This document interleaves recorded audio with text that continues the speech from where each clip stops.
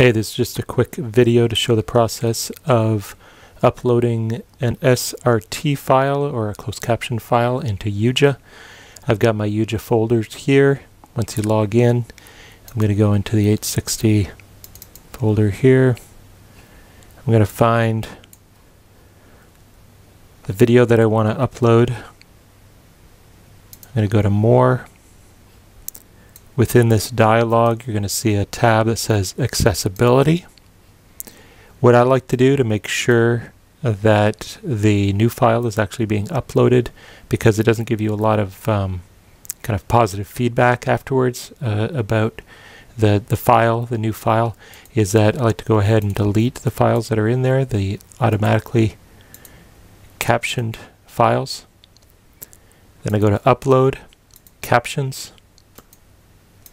Got to select your language first. I'm going to go to Browse.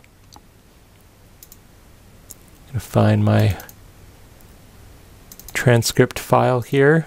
It's an SRT file downloaded from Trint. I'm going to open. It asks me if I want to override. I'm going to say yes. Again, you don't get a lot of feedback necessarily that it's uploaded or anything. So what you basically have to do is click on Save Accessibility, and you'll see that it pops in right there. It's always good to play your file and turn on the closed captionings just to make sure it's working. This chapter provides a good overview of the topic of needs assessment.